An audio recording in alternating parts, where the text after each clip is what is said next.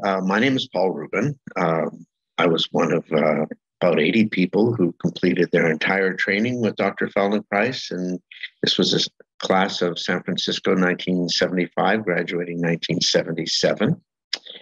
And I had the good fortune to have a very nice relationship with Dr. Feldenkrais as a very young person with a much older mentor. So it was a great gift to me in my life and very, very important to me. So the story I've chosen to tell is a bit layered. It's in the context of my first meeting with Dr. Feldenkrais. It's in the context of how he addressed my own interest and stimulated my own interest in his method and how that developed. So I'll just begin. In 1973, I was running a program in Canada under a grant from the Department of National Health and Welfare to work basically as a street program and to run an alternate school for kids who'd left school, some of whom were on the street, some who'd been expelled or dropped out of high school. They graciously consented to offer to send me to the Esalen Institute in Big Sur for a month-long study program in Gestalt therapy, which had grabbed my interest as a way of dealing with adolescents who were not particularly forthcoming in an authoritarian type counseling or therapy session, and to give them the power and to be able to guide their exploration very, very gently and according to their self-expression and needs.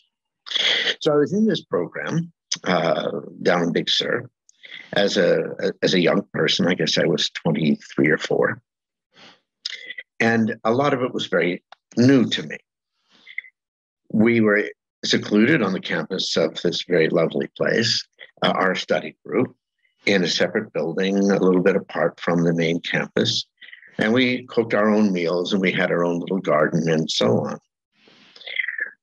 One night for dinner, who should appear but a man named Moshe Feldenkrais. He's coming for dinner and to observe our evening training session in Gestalt therapy. Now, I never heard of Moshe Feldenkrais before. I didn't know anything about him, and he certainly didn't know anything about me. Still, I was practicing in those days being a less shy, a less introverted, less socially fearful person. And I struck up a conversation with Moshe Feldenkrais in the kitchen. So basically, well, what do you do? And it was very interesting. He didn't want to say a whole lot about what he did. And he told me some stories about his life very briefly, just a kind of bio, including the fact that he'd been in Paris prior to the Second World War and maintained connection there certainly afterwards. Well, a cousin of my father's was prominent in the Jewish community there. He wrote and edited a Yiddish newspaper in Le Marais, the Jewish section of Paris, for a long time a ghetto, from centuries ago. And I said, I have a cousin there who publishes a newspaper. He said, who's that? And I gave the name. It was Mendel Mann. And he said, oh, you know Mendel Mann? And I said, well, I don't. He's my father's cousin. Well, he's very famous in the Jewish community there. Well, that struck up a little bond, if you will, a little connection, basically, with Feldenkrais. Well, the evening proceeded and we went into session. And it was basically my turn to do my own so-called emotional work or psychological work. Now, who should also arrive, because she had heard that Moshe Feldenkrais was there, Ida Rolf showed up. So in this working room, we've got Moshe Feldenkrais and his traveling companion and private secretary, Coleman Korentire, in those days, sitting on a bench in the back of the room in one corner, and in the other corner of the room, there's Ida Rolf and her son. Son is what she called him. So I went through my stuff, which resulted in a cathartic episode, and the evening was over. I had heard, one of the things that Moshe told me was that he was coming to see what this Gestalt therapy was about at the urging of Coleman Correntire, his traveling companion and private secretary, basically. And Coleman Correntire had performed that exact function for the founder of Gestalt therapy, a psychiatrist, Jewish emigre to South Africa by the name of Fritz Perls. So Moshe had been talking about with Coleman and later with me about the part that he felt most uneasy about accessing in his method, in his way of working with people to set up means of self-inquiry, guided and reflected as we do in Feldenkrais with our hands in FI, and to set it up verbally in ATM. He found there was something missing in his comfort about how to do this in the part of human experience having to do with feelings. Now, those of you who do Feldenkrais recognize that a formula of his, a very simplistic, and he recognized it as such, idea that in every moment there's an integration of four elements of consciousness: sensing, meaning our sensation; feeling, meaning our emotions; thinking, obviously cognitive functions; and our movement or action. And he maintained that these things were bound together and could only be separated in language, could only be separated in talking about them, but in the organism, they were unified as what he called an integration. For those of you who are interested, you could go to the chapter Where to Begin and How in the book Awareness Through Movement to see a very nice account in simple language of this idea.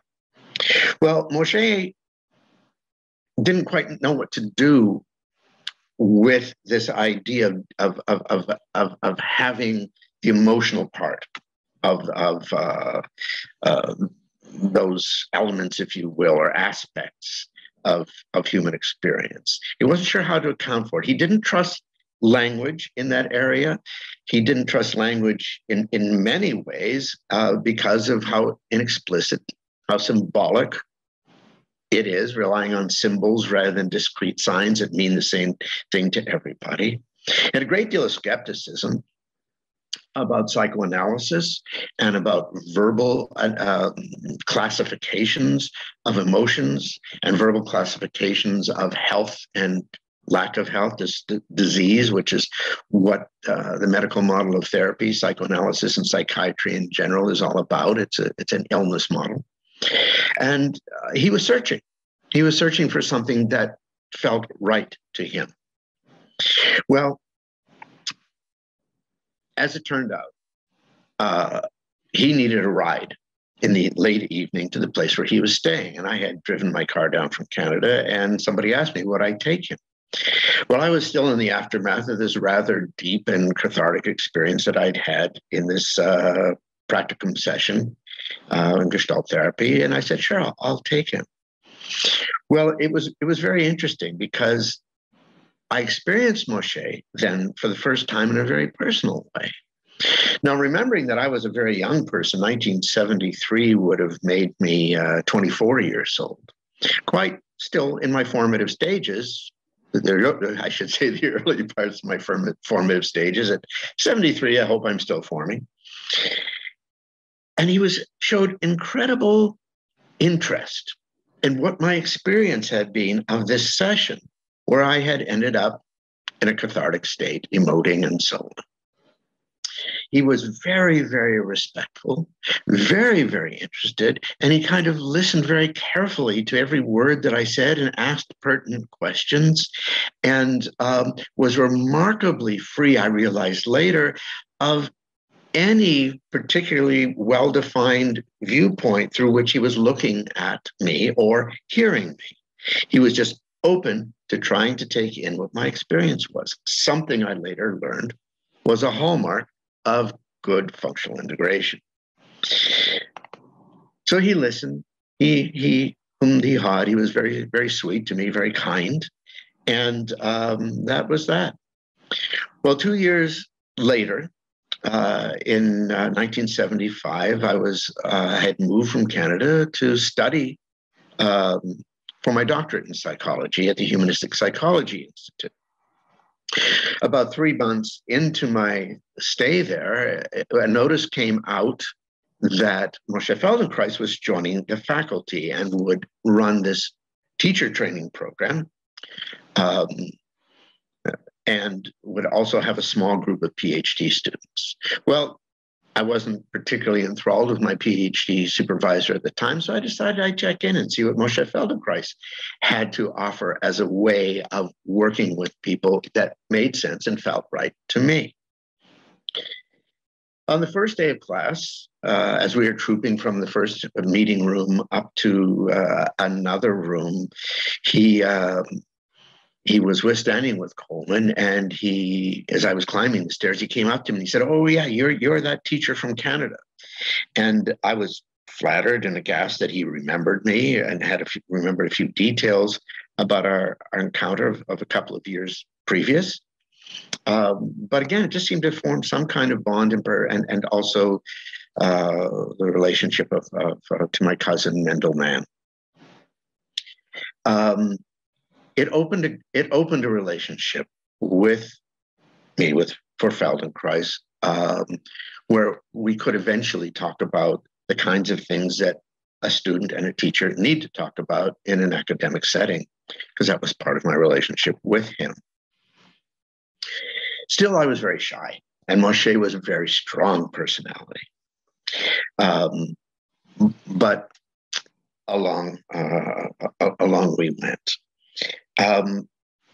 This question for Moshe about how to deal with the way most of the medical and even the human potential world dealt with or approached the issue of emotional life was present, because he would spend, in his typical way, time in class railing a little bit about the mistake that people made in analysis, in imposing a system of classification, and it's a very detailed system of classification on another individual, which he saw as a matter of usurping their internal authority, their personal dignity, and bringing them into a system of thinking and a system of self-judgment that was external to them.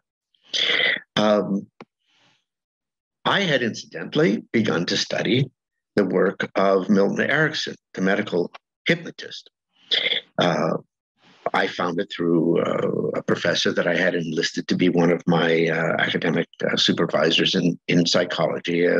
Dr. Irving Katz was his name. And I met several other people who were interested in a certain kind of hypnosis as a therapeutic tool. Now, Milton Erickson impressed me very, very quickly with his similarities to the Feldenkrais method, in the sense that he didn't impose on people. He certainly did in his experimentation, and he had that side to him, and many of his papers were a little bit brutal, the way that he treated people, at least I should say intrusive, if not brutal.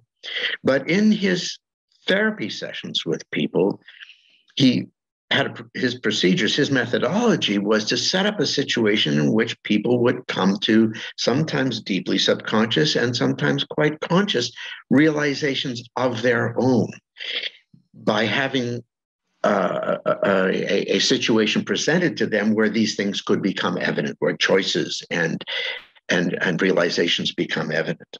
Now, back to Moshe Feldenkrais, he defined teaching as the craft and the art of creating the circumstances under which learning will occur, which is very different than instructing people on how to do things and what is what, and of which there's far too much is crept into the Feldenkrais method, says this old man. Anyway, I tried to talk to Moshe about it, but he had a little bit of a trigger on the idea of hypnosis, because to him it meant giving up control of one's mind to another person. He was very interested in the work of Coué, a French psychologist who wrote a book on autosuggestion, which was basically a self-guided process. And Moshe was interested enough in his youth to translate that from French into Hebrew. He found it to be quite interesting. But this barrier of language of him just saying, "Oh, hypnosis, it's terrible," and telling me stories about how different people manipulated their patients with hypnosis, some of which are undoubtedly true and some of which were a bit fanciful. Anyway, I ran into a stone wall with him on that issue. Finally, having to try to break through it, I engineered in a kind of a devious way a confrontation with him. And he had, as the story goes, which is true, he'd asked us and basically forbidden us to take notes on his ATMs during class. Well, some of us who didn't have his memory, and I was quite certain he didn't remember what it was like to try to remember the things that he'd taken for granted after 40 years of immersion in his own work. I set up, along with some other people, a co-op where one person a day would sit out and take notes. And then we would share them. They gave them to me at the end of each training year. I went to the photocopy shop because they're all typed and photocopied out 60 copies and put them in the mail because there was no email, and mailed these packets out to people. The next year, the second year of training, I presented Moshe with a copy of this, trying basically to be provocative. And he accepted it and sort of humped. And that was that. Well, in that year, he taught a lesson, and it was my turn to take notes. So I had this foolish temerity to plunk myself, instead of in the corner room taking notes kind of furtively, as had been the practice in our group. I plunked, when he sat down in the morning to teach a lesson, I pulled up a chair and sat down right beside him with a pad of paper and a pen. And he looked at me and he said, "What are you doing?" And I said, "Oh, it's my turn to take notes for our note cooperative, Moshe." And he gave me a dirty look, and he pulled his chair forward a couple of inches, and my heart was in my throat, but I pulled my chair forward to sit right beside him again. And then he looked at me like, if looks could kill kind of look. So he pulled his chair forward a couple of more inches, and I just stayed where he was. So I was a few inches behind him and very close to his right side as I was making notes through this lesson, which is a beautiful lesson. At the end of the lesson, it's one that's come to be called the windmill, side lying and making circles with the arm overhead and opening the chest and noticing when the limitations of the structure of the shoulder girdle and so on demand that the head turn, and lots of beautiful, beautiful detail, gently done, culminating in a lot of fun and a big movement, like many lessons. Well, at the end of the lesson, he gave a pretty long session of imagery, in which he asked us, imagine that your spine is as long as this room. And we were in a big auditorium with a stage and the whole thing, probably 50 feet long. And then imagine the size of the vertebrae, each one, and reference your sensation to fill in the details of the imagery and the spaces between the vertebrae, and so on and so on. Very, very beautiful. And then he switched and said, okay, now imagine that you have a spine the size of a mouse. And imagine each of your vertebrae separately and the spaces between. And he went on like this. And at the end of the lesson, as was typical, people would come up and thank him for the lesson because something important had occurred to them or with them in the course of it, or they had a question. On this day, it seemed to me a rather larger number of people came up and waited to speak a few words with Moshe about the lesson. And it was high praise. And people were very excited about this lesson. When it was all done, he kind of turned and looked a little bit behind me, looked at me and gave me a, what do you think of that kind of look? And I said, Moshe, I said, that was a beautiful lesson. And the hypnosis at the end was just wonderful. Well, he exploded. He could see the color rising in his face, and he stood face to face with me. We were both standing and wagged his finger in my face and was a little bit upset. Well, I also knew from other conversations with Moshe where he had a tendency to want to be sure that people were not pigeonholing him as just doing yoga or just doing stretching or just doing exercise or just doing hypnosis. I said to him, This was the best I could muster in the way of confronting him. I said, Moshe, I didn't say that that was all you are doing. And that was a nice bit of hypnosis at the end. I really appreciate it. And I'd like to talk to you more about it. Well, he immediately softened, threw his arm around my shoulder and said, I never said I was the first one to come up with all the things that I do. Well, the next thing that happened in this little saga that I'm hoping is short enough to keep your attention, but which unfolded in real time over several years, was that Margaret Mead, the American anthropologist, came to visit our training, and she spent a good deal of time with us, a week, 2 weeks, I don't remember exactly. And at one point, Moshe came to me and he said, Margaret Mead said to me, Moshe, you're the world's greatest nonverbal communicator, and you should really meet Dr. Milton Erickson, who's the world's greatest verbal communicator. And he wanted to know a little bit more about Milton Erickson. Well, that opened the door even more for us to have discussions, and which were very fruitful for me. He ended up taking Margaret Mead's advice, and and she'd also been in touch with Milton Erickson. And they arranged a meeting for 2 days at Erickson's home in Phoenix. Now, I was studying at the time with 2 students of Milton Erickson, one, Stephen Gilligan, who was then also a very young man, now kind of a major figure in the Erickson world in North America, and another fellow who I haven't heard much of in 40 years. And they were invited to be at the session. Before Moshe left San Francisco, and this would have been 1977, I said to him, I approached him, I said, I hear, Moshe, you're going to see Milton Erickson. Coleman Corntire had told me. And he said, you should ask Moshe if you can go. So I went to Moshe and I said, can I go with you to this? And he said, no. It was very flat. Now, Moshe didn't find it easy to say no. And the way he said it, I knew that it was important to him that I not be there. So it was fine. As it happened, his 2 students were there. And the day after the sessions ended in Phoenix, one of them came to visit me in my apartment in San Francisco, and we listened to the recordings of the whole 2 days. And it was very interesting.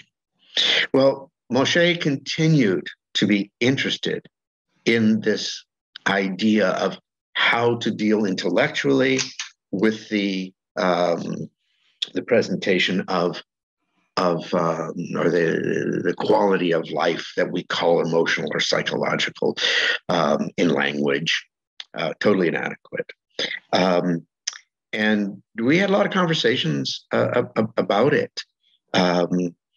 And I saw in examples of his work that he did indeed set up situations where people could explicitly use the sessions to open up the possibility of receiving and perceiving choices in their emotional habits, if I can put it that way.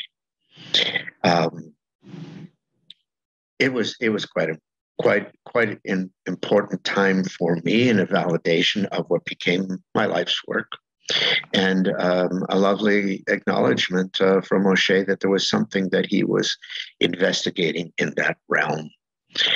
So that's one of many stories I have about Moshe Feldenkrais. None of this really took place in public, so I hope it's a useful insight. As I say, I was very, very fortunate that he was generous to me when I was a very young man with his time, and there's plenty more stories about him to tell. I was never under the illusion that we were friends or peers. He was my teacher. I was his student. I took him to dinners and to movies and to dance concerts, and to one time we were at the AHP, the American Humanistic Psychology Association meetings in Berkeley. This would have been, 78, 79, something like that. And I picked him up at his hotel and took him there in my car and spent the day with him. And there were some interesting stories about his being introduced to, the inventor of psychodrama. I'm having a senior moment. and his response to Carl Rogers in a lecture. But those are stories for another time. I hope this has been interesting to you. I want to thank Cynthia Allen. Proud to say she was one of our graduates from Cincinnati training in the, I guess, graduated somewhere around the year 2000. I want to thank Cynthia for inviting me to share an experience with you. And I wish each and every one of you all the best. For those of you general public, maybe you got something from this. For those of you who are teachers of the Feldenkrais method, I hope you got something more. All the best. Bye-bye.